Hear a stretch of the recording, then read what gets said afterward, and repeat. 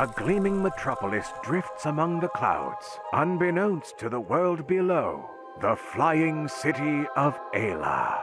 Fleeing the destruction of their homeland, the long-forgotten birdfolk constructed a clockwork sanctuary with the aid of a group of ancient automatons. Cut off from the surface for centuries, the brilliant minds of Ayla have ushered in an age of industry across their mechanized society, melding machine and magic to create formidable airships, clockwork companions, and even a lineage of sentient bioconstructs with upgradable bodies. But as the denizens of Ayla revel in the dazzling genius of their mages and tinkerers, a storm is brewing on the horizon. Ancient threats stir within the forgotten catacombs beneath the city. As raiders descend on the metropolis from beyond its walls, Ayla will soon need its heroes as the winds bring grim tidings. What fate will you forge? Hi, I'm Garnbreak1, and this is Midgardia's cool crowdfunding show. I'm here today with Sean White. How's it going? Good, how are you? I'm doing pretty well. So you're here to tell us about Overclock, so why don't you tell us a little bit about that? Overclock is a campaign guide that's centered around a steampunk flying city and all of the technology and clockwork mechanics and whatnot you can find there. It's the first Kickstarter that me and my partner have worked on as part of our business Mage Armoire, and it mostly focuses around the ability to customize and upgrade, because that's what we've seen a lot of people like in D&D. I mean, that's the most fun part. It's why everyone makes a million characters, even if they're a forever DM.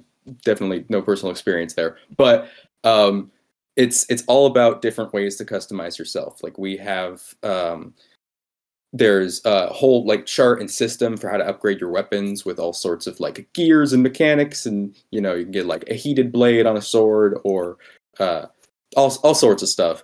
One of the things we're most excited for is we have our own sort of robotic player heritage called the Steam Weld, which we know robots have been done before in D&D, but what's unique about ours is as you level up, instead of taking an ability score improvement or a feat, you can instead just physically upgrade your body. You can get an arm cannon for a sort of a spellcaster build, or like spring-loaded hidden weapons, all sorts of stuff. And likewise, alongside that, there are construct familiars, which also have a system to upgrade them as you level up. So instead of becoming obsolete, like the Mastiff you had at first level, you have something that actually works and helps. And they're pretty cute, so that helps too. Yeah, I saw the Clocktopus in the trailer. I love the Clocktopus. Yeah, it's everybody's favorite. Yeah, I mentioned it to some other people that I play with, and everybody just latched right onto the Clocktopus. Well, that is the goal with the sort of proverbial mascot constructs. So yeah. Also, was it the Hearthbreath Hound? Also very good. The Hearthforged Hound. Hearthforged Hound, yes. The fire-breathing Saint Bernard. Yeah. Yeah. Very strong. Big fan. So those guys are meant to be like Saint Bernards that would like go rescue people in the mountains and stuff, and they would like bring like a barrel whiskey, of brandy around their neck. Yeah, so it's able to heat its body, so it can like help stranded people, and then it produces a very strong alcoholic version of a health potion. That's incredible. And also, since it's alcoholic, it won't freeze. Exactly. That's definitely a thing I thought of. That's the spirit. I can tell that you're a very experienced DM by that response. Yeah, totally. Yeah. Yeah, number of times they've been like, oh my god, this conspiracy, and I've been like, and just delete a whole page of notes. Book that I think a lot of people will be very excited about, because it's sort of always been a classic fantasy thing to have these flying boats with balloons, airships, and we've sort of taken the vehicle combat system of D&D, which can be very clunky. I'm sure they've made some improvements in Spelljammer, but it's still iffy. I mean, I remember playing Ghosts of Saltmarsh, and we were having a ship battle, and it was so boring because we couldn't use any of our character stuff because the cannons were better. So we're just like, I guess I'll shoot the cannon again. So we've sort of revamped that and made our own sort of combat system that is a lot more character focused. Essentially, you get to take ship related actions and your own actions. So you still get to like have the spotlight of like, I'm going to go jump on the other ship, or I'm going to cast a fireball, on their engine or something. But you still get to also use the cool ship. And the ships are also going to be, of course, very customizable and upgradable. There's going to be all sorts of kind of interchangeable weapons and shielding and stuff. And we have a couple sample ones that are already going to be in the book. We have some like very normal ones, like some ones that are small and don't have a lot of armor, but they're really fast. We have other ones that instead of using like the sort of blimp dirigible thing, they have like elemental air engines, which are like they harness air energy, and they kind of look like radio tubes, which I think just more cool aesthetic stuff. Anyways, yeah, so airship combat is going to be a big part of it. I mean, like I said, with the sort of sky pirates from Zatar and stuff, like there is a lot of airborne conflict, and I think people tend to want to do that, even if the game's not really built for it. So, absolutely. And as somebody who spent far too many hours playing Guns of Icarus online back when there were more than 3 people online at any given time, I'm a big fan of airship combat. I never would have guessed somebody would act. That's my inspiration for the airships. I never would have guessed anyone would have ever brought that up. Oh man, yeah, no, we used to play like, I don't know, 12 hours a week or something of Guns of Icarus online. Like, damn, we were pretty good. It's such a cool game, man. Yeah, we I have many fond memories on like the Pyramidion, just like cruising through like horrible destroyed Paris. It's good times. That game is so fucking cool. Yeah. So they do take a lot of inspiration from that. Yeah. Sorry, thinking about my times on the machine gun, it's all coming back to me. So good. Yeah. God. So what can you tell me about the other inhabitants of Ayla? So we have a lot of birdfolk, and of course there's been other Kickstarters like Humblewood and others that have their own versions of birdfolk. But so we decided to pick some birds that really haven't been done before. My favorite, and the one that's on the cover of the book, is the humfolk, which is, of course, based off a hummingbird. They're extremely fast, but because of their extremely high metabolism, if you fly for too long, you start getting exhausted.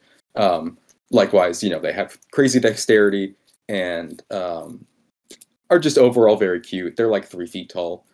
We also have vulturekin, which are a bit creepier. They definitely, it's sort of this interesting balance of like they tend to have sort of an odd culture with a lot of like honor and reverence around death, and death makes everyone uncomfortable. So they're sort of painted in this bad light, even though the vast majority of them are like kind of like pious and respectful because they have this ancestry related to death, which is not stats at all, but I think it's cool. They also have a lot of the birdfolk we have sort of limited flight where they have feathered arms, so you can't like carry anything while you're flying, which hopefully will sort of mitigate the OP-ness of flying. We also got fowl folk, which are like any type of poultry bird, I guess, like chickens, ducks, quails, and we have a couple.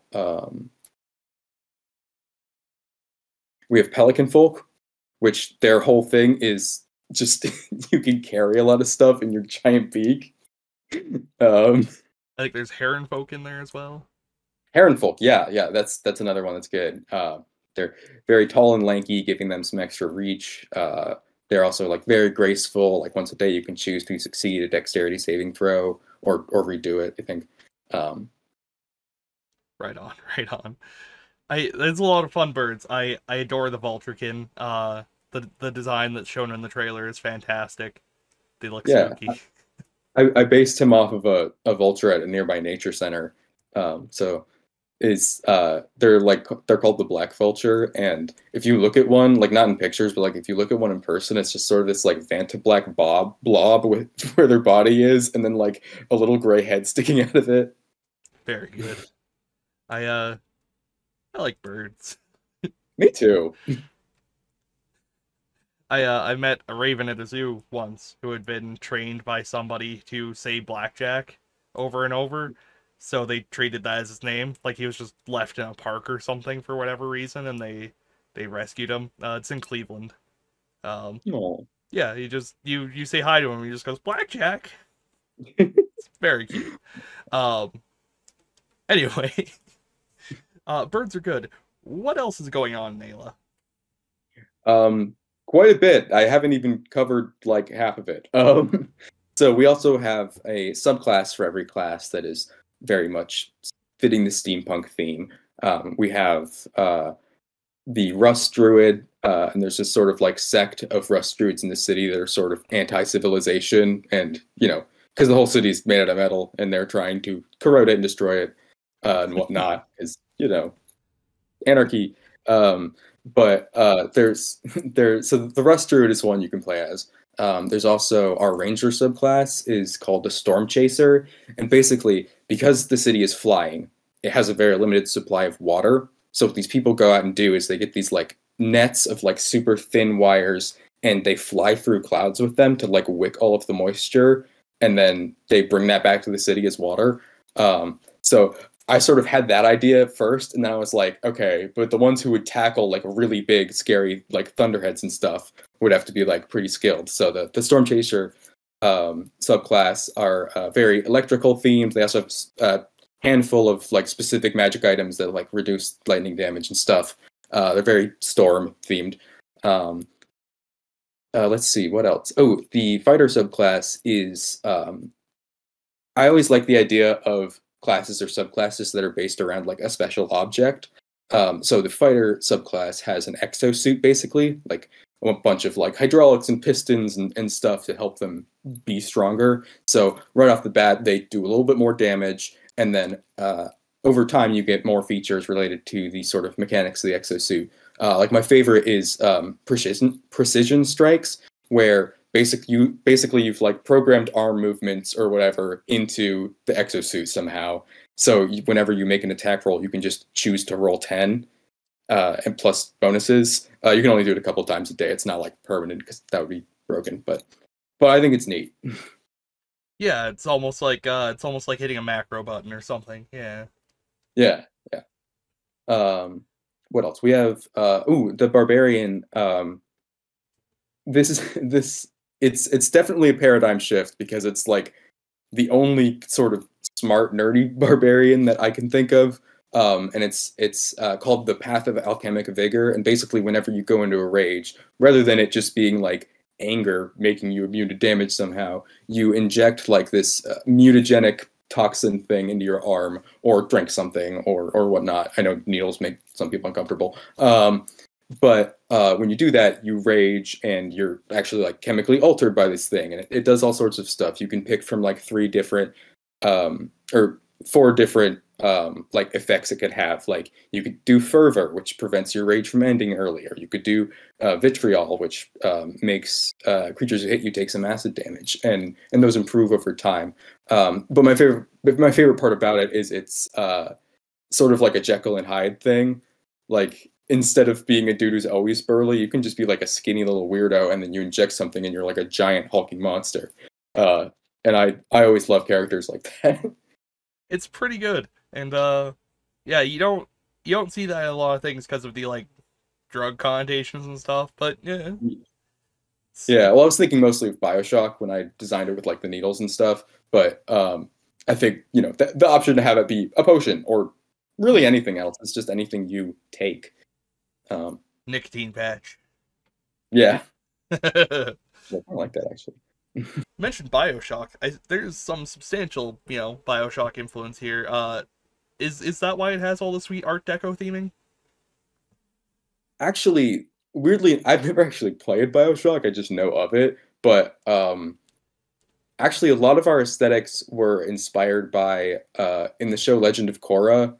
Republic City. It has this like very specific vibe to it, where it's like magic and technology existing right beside each other, and it is sort of this like industrial era. And I just found that really cool, especially with the ways they incorporated bending and stuff into how the city actually runs. So it's taking some inspiration in terms of like energy and vibe from that. But I also am a history nerd, and I love like all the like Roaring Twenties and Industrial Revolution stuff. And I like the idea of like steampunk, but not just Victorian, sort of like mushing that together with more like modernist Art Deco theming and stuff. Yeah, that's fair. I mean, Art Deco is a fantastic architectural style, and the flourishes are very distinctive and, visually nice. Yeah, don't think I realized how much I liked it until I started like doing it for the book, and I was like, oh, this is cool. Hey, there's nothing wrong with that. Yeah, look around and find out. So who is Overclock targeted towards?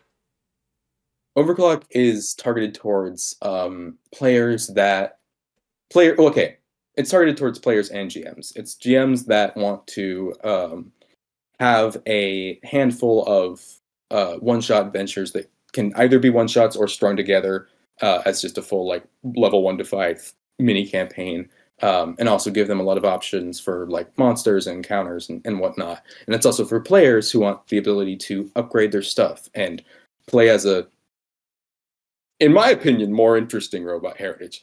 That might be controversial, but I think ours is cool. And for players who want to play as weird birdfolk. Also, another perk for DMs is because this flying city is so one of the like main things about it is it is like secret from the world below, because it doesn't want the nations below getting all the tech and using it to kill each other. Like they lift it up into the sky during a war-torn era, and they don't want anyone to get what they have since they've advanced up there. And the result of that means, since the city is secret and in the sky, it can be basically plopped into any campaign setting that already exists. So if you can't think of an adventure to do, you can just be like, well, you guys end up here, and there's this specific one-shot idea. You're gonna like there's a mirror factory infested with mercury monsters or whatever. A bunch of airships have gone missing, and you go out and find that they're all like webbed together with chains, and there's like these spider constructs crawling all over it. That's my favorite one of the adventure ideas so far. Pretty gnarly, yeah. Yeah, I thought it'd be really neat. Yeah, so you've got a lovely bunch of one-shot adventures that can work as ways to introduce people to this sweet flying city full of like birds and constructs. And there's one thing in the trailer I'm remembering now that we haven't gotten to, and there's something about ancient constructs in there that helped build the city. Birdfolk constructed a clockwork sanctuary with the aid of a group of ancient automatons. Can you tell me a bit about that? Oh yeah, we're getting to the big lore part. All right. So the city basically, it was formed 500 years ago as of the book's sort of spot in time. And did I say 400? I meant 5. It was formed 500 years ago in the sort of narrative time of the book itself. And while it was being created, the birdfolk who were attempting to flee the destruction of their homeland were sort of beset by a human army from one side and an elf army to the other side. And they had found this ancient stone underground that seemed kind of inert, and it was like surrounded by all these weird turned off robots.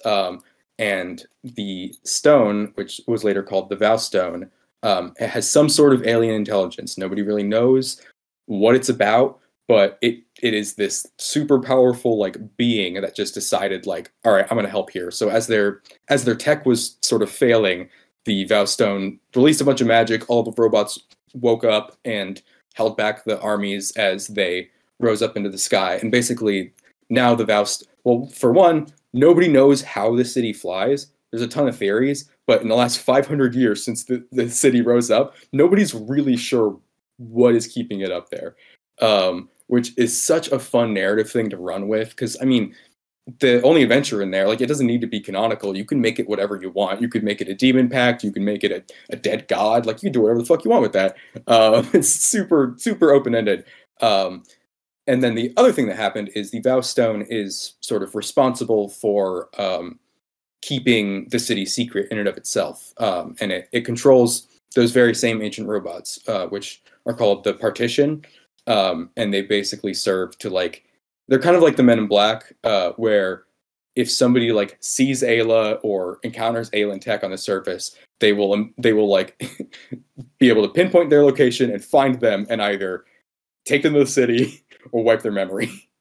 So like, there's definitely, even though it's a very sort of on the surface very happy, cheerful, prosperous place, there's some dark stuff going on in there. And it's kind of ambiguous as to like why the Vow Stone is doing this. Is it evil, or is it just looking out for the best interests of the city? Is it, you know, does it have good interests, but it's doing bad things to get those? It's very I love moral gray area. If you end up with some alien trading cards that weren't supposed to be released yet, these guys are gonna hunt you down and kidnap you. Yeah, if our stuff gets leaked, a 15-foot tall robot will crash through your ceiling.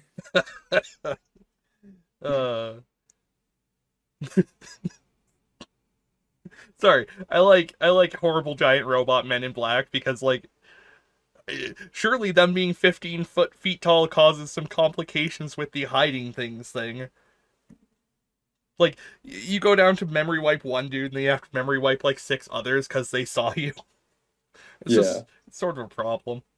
Yeah, fair enough. We also, so this started as a campaign setting. I was just running for friends at school. And during that campaign, I had one of the villains, because the partition protects the city, one of the villains just shipped a bunch of alien tech to the surface so that all of the robots would be like preoccupied with that, so then they could execute like their plot in the city. Nice. But I mean, these guys are terrifying. They're all challenge 15, and there's 15 of them within the city. And like they're basically like government black ops, like anything that just needs to be done and quickly and quietly, they go do it. And the interesting part is the Vow Stone controls the partition, but it's not the government of the city. There's a democratic like council of 8 people from the 8 districts of the city, and they control like anything else, but anything related to Ayla's secrecy, the Vow Stone is like all over that. So a lot of inherent conflict. Yeah, absolutely. So even if they wanted to reveal themselves to the rest of the world, the Vow Stone and the partition would not allow that. Right, and the majority of alien citizens agree with the decision to stay hidden, but I mean, that's been taught to them for 500 years, so of course they would agree with the things they were told as children. And some people are trying to destroy Ayla. Some people don't like it. There's the Rust Druids, of course, which are trying to like corrode Ayla enough to make it fall, which is going to be rough because they don't know what's holding it up. But and then there's 2 other flying cities that are sort of rivals with Ayla. There's one called Zatar, which is this sort of very draconic themed city of a lot of lizard folk and kobolds and dragonborn. And they're all ruled by a very cruel ancient black dragon. And the whole city is levitating on top of a massive ancient dragon turtle shell. And it's like got like a very spiky appearance. And there's always conflict between them and Ayla because Ayla has a lot more resources than they do. And they're ruled by one very greedy monster. So there's a lot of like piracy going on there. And then the other flying city, this one, Ayla doesn't even know it exists for sure. It's just sort of this rumor. Like there's this one area of sky a few miles away from where Ayla usually floats that's just completely full of a black storm. And the storm cloud never moves, and the lightning in it's red, and anyone who goes near it doesn't come back. But within this storm, there is a city that is entirely made up of vampires. Because they realized when they found this storm that was just seemingly there, this like weird weather anomaly. They were like, well, we don't have to deal with sun if we go up inside that storm that doesn't end.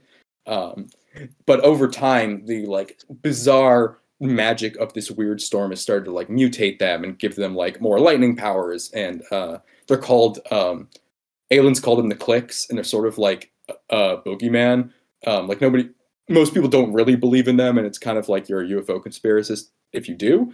But the reason they're called that is because they use like clicks to communicate in battle and stuff on ships, like a clicking language, because that's like one of the few sounds that can like carry over wind and storms and stuff. So there's a lot going on there that I'm working to flesh out. The first version of them were very just sort of like high fantasy thing, and I was like, I feel like I should make this more in line with the steampunk stuff. So now they have all sorts of like weird body modifications, like gear jaws and giant like blood sucking syringes for teeth, and like they're awful. I love them. I love the lightning vampires with syringes for teeth. That's the good stuff. Yeah, man. That is sort of my brand. I've been drawing robots for this now for a while, but my usual subject matter is just the worst monsters. Just awful. You can check us out on Instagram at Mage Armoire. We have a lot of bad monsters, all with stats, so Right. Sorry for the plug. No, for sure. I mean, you're here to plug stuff. Fair enough. You seem to have a thing about needles. It's come up a lot in this interview in terms of like monster designs and stuff. That's all I got. Is that like intentional? I didn't realize it until you said that. Oh God, what's wrong with me? No, I think they make people really uncomfortable, and that helps with sort of body horror related monsters. I mean, there's also the subclass where you can use a needle, but that was mostly just inspired by the BioShock visual. But the horrifying vampires with them, it feels like a good way to mechanize blood sucking. Like, instead of just using teeth, you could use this awful machine on your face. And I just think that's a pretty neat idea. Yeah, shoot, there's a lot of needles. What the hell?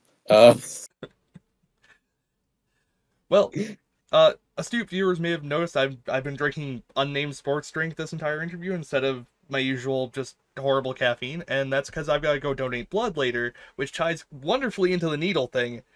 If you're medically able, please donate blood. There is a constant shortage all the time. And yeah, that's it from please donate blood. That's yeah, you don't need all that blood in there. Yeah, I'd like if you have a thing about needles, you can just like go and see how it all works. It's fine. Or donate money. And if you pass out, you won't be there for it. So it's true. Yes, donate blood. That's my message, yeah. And also back Overclock. Yes, thank you. Everyone's got too much blood in them. Donate some of it. Exactly. All right. Good night, everybody.